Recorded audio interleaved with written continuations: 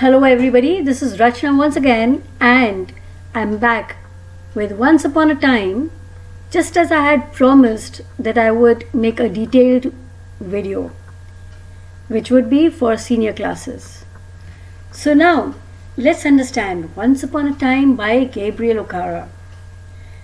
Well children, just as I had told you about Gabriel O'Hara, that he was born on 24th April 1921, and being a Nigerian poet and novelist, he was too much involved with whatever used to take place being a colony. You see, like Nigeria being a colony of the Britishers, he was very much involved with whatever used to happen. So well children, you can well understand, his age and everything, like being, born on 24th April 1921 and dying on 25th of March 2019. This really is a very long span. And a person who is a poet and a novelist is definitely going to be more involved with the nitty-gritties of things that go on around him. So I think I have already covered a lot of detail about the poet in my previous video. So I wouldn't speak too much on that. We can go ahead, I guess, right? So let's go through the poem. Once again, let's read it, right? Once upon a time, son, they used to laugh with their hearts and laugh with their eyes. But now they only laugh with their teeth, while the ice block eyes search behind my shadow. There was a time, indeed, they used to shake hands with their hearts. But that's gone, son. Now they shake hands without hearts, while their left hands search my empty pockets. Feel at home. Come again, they say, and when I come again and feel at home, once, twice, there will be no thrice, for then I find doors shut on me. So I have learnt many things, son. I've learnt to wear my many faces like dresses: home face, office face, street face, host face, cocktail face, with all their conforming smiles, like a fixed portrait smile. And I have learned too to laugh with only my teeth and shake hands without my heart. I've also learned to say goodbye, good riddance, to say glad to meet you without being glad, and to say it's been nice talking to you after being bored. But believe me, son, I want to be what I used to be. When I was like you, I want to unlearn all these muting things. Most of all, I want to relearn how to laugh, for my laugh in the mirror shows only my teeth like a snake's bare fangs. So show me, son, how to laugh. Show me how I used to laugh and smile once upon a time when I was like you. So well, children, let's understand this poem bit by bit, right? We'll go through a few things first. Let's understand that when we're talking about this poem, this is more of, something, it's more of a narrative, you see. It's something like a father is telling his son, right? He's talking to him. When we go through this poem, we feel as if he's talking to his son. So let's understand that this particular poem is a free verse poem. When I say free verse, you won't see that the last word sounds, of every line, they tend to, relate to each other. Or when I say relate, I mean they don't rhyme, right? So this is a free verse poem, and it has 43 lines. They're broken up into 7 stanzas, right? So let's see what the first stanza says. The first line suggests that this poem is going to be based on a story, is a kind of story or a fairy tale.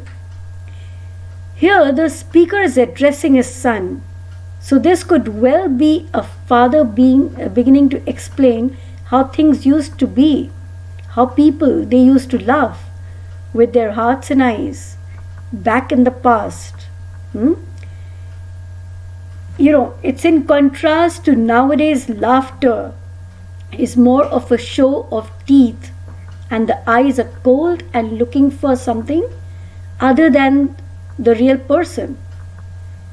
So already the present is being judged by the past, you see. And from what we can gather from these first 6 lines, the speaker prefers the attitude of the people from the past. There is the feeling that negative change is here, right? So let's understand the second stanza. The art of shaking hands has also changed. In the past, a greeting was genuine, a person welcomed for who they were. But nowadays, people shake hands with one eye on your status, your financial status, what you really are in the society. People are no longer genuinely warm towards others. People are on the other hand, they're wanting to get something from you, right? In the third stanza, people invite you round to their homes, making out as if you're important to them. But if you don't measure up socially or your status isn't quite right, you're not invited again. So you see the alienation continues. People nowadays are artificial and fickle because of the change in culture, right? And children, here there is something very nice. You see, is even though this entire poem is a satire on the society, but then just come to think of it, the way he's saying that, okay, they say good riddance, they say goodbye, and at the same time when he's saying that, they say that, okay, come again, feel at home. These particular words, they make you feel, and the way he has said it, if you're trying to understand it in a slightly lighter mood, you might even tend to laugh and say, really, this actually happens, because you would easily be able to, relate it to somebody who's next door neighbor.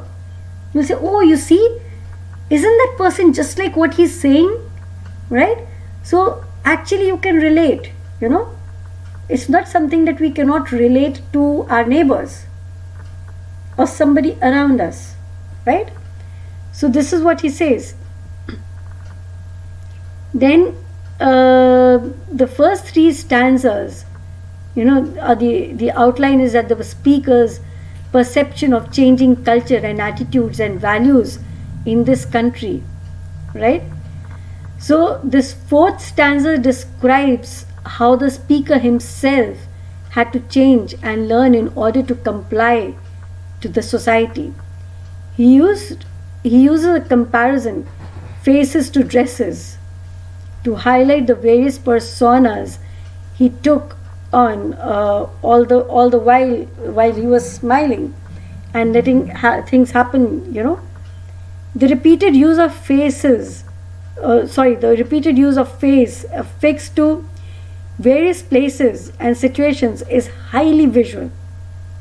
So let's get on to the 5th stanza. He also has become adept to the heartless handshake and hollow toothy smile. Plus he knows how to deceive people with his farewells and welcomes and false politeness, when actually he doesn't really mean that. Basically he's saying that he has become an integral part of this new culture. It's been quite an education for him. The 6th stanza says, but he is not happy being a conformist. He wants to regain a former innocence the youngsters still hold. He wants no part of this new culture and all things, all these muting things. The word muting over here means to demean in this context. Okay? What he wants most is to be able to laugh in innocence again. He likens himself to a snake. His teeth hold something toxic, even dangerous. Right? Then in the 6th stanza, he comes clean, He wants the sun to show him how to regain this lost innocence. And this extends, and he says that, he wants to laugh and smile like the way he used to when he was a younger child, when he was young, when he was carefree, and the culture didn't really encourage him to become what he is right now. So basically, when we go through this, we understand that the poet, he is actually not very happy with whatever he has become. And when he sees his child and when he sees him growing, he really realizes that from what he was and now what has he become. So all in all, that there is more of deception, there is more of hypocrisy, right? In the world as of now, we really find hypocrites around us. We might smile and say, oh, it's so wonderful to meet you. And on the other hand, within your heart, you're saying, oh my God, why on earth did I have to meet this woman? You see? So this is what even he feels, right? So let's go ahead and understand this a little more. You see the structure and the form of this poem. This is in first person, and it's written in free verse, like I said. They're regular stanzas, and lack of rhyme could mimic the speaker's distress and struggle. His mind is incoherent as a result of corruption surrounding him, right? Then the unpoetic seems natural and conversational. The audience is his young son, right? So the style of writing must be accessible and the message should be clear and simple. And actually, if we go through this poem, children, it is really simple and very, very easily understandable, right? The structure of the poem makes it seem like he's actually talking to his child, right? So we can see what our childhood really is and what it has actually become, right? So let's analyze this poem a little more, and let's have a critical analysis of this. Okay? So what is it like? Once Upon a Time is about a father teaching his son regarding the dangers of fake friendship and how times have changed. This infers that it is used to happen by the use of the word now, because it shows that in the present tense it doesn't happen anymore because they've grown up. So you see, there are places where you'll find different words like gone and so on and so forth. So you can well relate and understand that he is in the present, and he is trying to tell that gone are the days when this used to really happen. And to be very honest, if we just see the title of the poem, Once Upon a Time, so you can very well understand that this is in the present tense, right? And hence, like I said, it is in the first person, right? So the poet also signifies an emotion of disappointment, and that he used and that he wished he had learned earlier on how to put on fake smile and deal with people, right? So over and above that, children, let's understand the fact that when we are talking of this thing, we need to understand that this is a satire on the society, and most importantly, when we're talking about this poem, we are talking about cultural alienation, right? We're talking about a compromise that people have to make while they're growing up, and there seems to be a time when people really cannot do away with this. Okay, it's like hand in glove, it just goes on together, right? So let's understand this a little further, that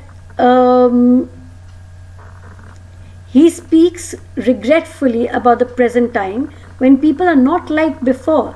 He seems to feel that people have lost the innocence and openness which he now sees in his young son. He wants to regain that innocence. The poet displays how they used to be his friends, and something must have transformed for them friends to keep running back to him even though they aren't really true friends. So the setting of Once Upon a Time is what? And the mood of the poem is nostalgic, right? This is the setting. It's actually nostalgic, and he is relating to the past every now and then. The personality is remembering, or let's say the persona is remembering how things used to be when he was young and innocent like his son. The poem highlights the guilt and resentment an African man feels for himself to accept the culture of the Westerners. He notices a marked change in the attitude of his people, those who were once so genuine, warm, and sincere, have now suddenly turned cold and hostile towards him. The poet's use of childlike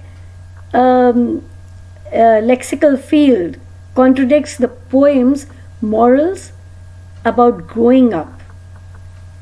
So Once Upon a Time leads the reader to believe it to be like a story, and the poet does present it in a narrative way. But once we realize he is talking to his son, it could suggest a fairy tale feel, it's like it's a fairy tale. And actually, because once we grow up, we find certain things very funny, and we don't really want to believe that. So it does become like a fairy tale, isn't it? The poem is also structured like a mirror, as the first 3 stanzas talk about innocence, whereas the next 3 portray experience. Furthermore, the poet is constantly reflecting on the 2 times of their life. That is, one is the past and one is the present. So, the poem receives sneering criticism after its release. You see, the poet's use of a childlike lexical field contradicts the poem's morals about growing up, and the poem leads the reader to believe it to be like a story, and the poet does present it in a narrative way, right? So this is basically what we can say about the analysis of this poem. So the annotations of Once Upon a Time are like the first stanza of the poem. The poem tells about the conversation between what seems to be a father and a son's, a conversation between them, and what the father really feels. Besides, let's understand a little bit more about this particular poem. Children, it's only fair to say that this poem is more ironic And why I say that this poem is more ironic, I don't say that there is, we are talking about the poetic device, but why I say that this is more ironic is because of the simple reason that the people, they know that what they are is not really true. They are not what they are showing to the people. But they still want to live in that. Right? When they are laughing and they know that they are laughing over something nothing, they don't really need to laugh on something like that, but still they choose to laugh. Right? They are not comfortable in something that they wear, but they still want to wear it. Why? Because, oh my, what will the people say? So you see, it's basically this. Whatever we are doing, we are not doing it for ourselves. We are doing it for somebody else. So what we really need to understand is that we shouldn't be doing this to ourselves every now and then. So what I really want to say is that please always be yourself. Right? You don't have to be what others want you to be. Right? And that's why I said that it's more ironic. And it's not just about Africa anymore. It's about everybody. It's about the whole world being like this. Right? So, what are the poetic devices? There is, number one, there is alliteration. Actually, there are quite a few poetic devices. Some I have already covered earlier. Let's continue a little more. Right? Because there's some of them which are not meant for, children who are in class 8th and below. So let's understand the poetic devices in detail, a little more detail, right? First of all, we have alliteration. Now, what is alliteration? When two or more words close together in a line begin with the same consonant, right? Creating different sound textures, like hands without hearts, these muting things. So show me sun, or when I was, right? So here you can see that there's alliteration. What is assonance? When two or more words are close together in a line and have similar sounding vowels, again creating different sounds. So, upon a time, sun, like a fixed portrait smile, or was like you, I want. So, again we have assonance here. Caesar is a break in a line where the reader pauses, usually through punctuations. Feel at home. So there is an exclamation mark there. Come again, a full stop. They say, comma, and when I come. So you see there's a seizure in between. There is actually a punctuation mark which is breaking and telling you, okay, the line has changed, right? Then we have enjambment, when a line runs on into the next with no stop or pause, maintaining the sense. For example, the first two lines of this stanza, and I have learned too to laugh with only my teeth and shake hands without my heart, right? So we have enjambment here. Similarly, as I've already mentioned, when something is compared to a different thing using the words like or as. For example, I have learned to wear many faces like dresses, with all the conforming smiles, like a fixed portrait smile, like a snake's bare fangs, right? But then again, we do have metaphor as well, which is, as I mentioned earlier also, is an implied simile. Okay? When we are talking about simile, it's like we are saying like or as. We are comparing the two things using these words. But in a metaphor, we are comparing the two things, but using their, we are not using we are not using the words like or as, but we are using their properties to compare. So shake hands without heart. Alright, so this is the poetic device. These are the poetic devices, and these are some major poetic devices which are used in this poem. So, well, here I would like to end, but I would again like to tell you all that let's relive and start all over again. We don't really have to be, some fake person walking on the road, right? I'm quite sure, because see, actually this relates a lot to your ego as well. And trust me, people love to live with a person who is not very high-headed and has a child ego. So let's come back and let's start all over again, right? And then we can say, yes, once upon a time. I would like to conclude the story which I began in the first video, and we could say, once upon a time there was a child who had a beautiful, lovely smile, and when he would giggle, everybody would be happy around him. And you know what? That child lived on forever and ever. Well, here I would like to come to an end. Thank you so much. This is Rachna once again, and I hope we meet again very soon. Right? Bye-bye.